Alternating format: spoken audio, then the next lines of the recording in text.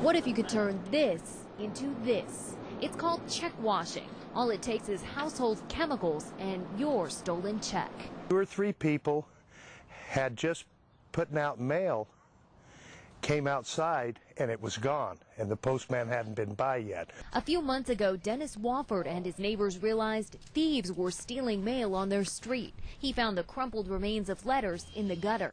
So then we started getting a clue in on what's going on. You know, people were coming around stealing our mail. So why do criminals want your mail? One reason, your envelopes could include checks you're mailing out to pay your bills. They know what times the postman comes through most neighborhoods, and they'll come, you know, right after that time. Detective Matt Hamilton works on check fraud cases for the Fresno County Sheriff's Department. He says it's a major source of income for drug users. I think that it's easy money. So just how easy is it to wash a check? We put 3 checks to the test using a common chemical available at any hardware store. One check written in blue ballpoint pen, another in green marker, and the third in red ink from this pen that promises to fight check fraud.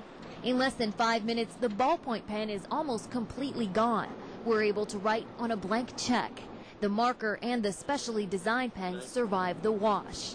But beyond using a better pen, there are other ways to protect your checks. If you put your outgoing mail here in your mailbox and then flip up the flag, it's like a signal to criminals that they should check your house to see if there's any mail they can steal. A lot of times they won't find out about it until, you know, weeks down the road when that check and that bill didn't get paid. And then they do their research, they look into it, and they find out that the check never got there. Another good tip, switch to a locking mailbox so only you and your mailman have access. Dennis Wofford has already done that. Everybody has to stay on their toes and watch what goes on around their neighborhood. So far, the thieves haven't returned to his block, but he's keeping an eye on his mail before scammers can say, check please. In Fresno, Catherine Davis, CBS 47 on your side.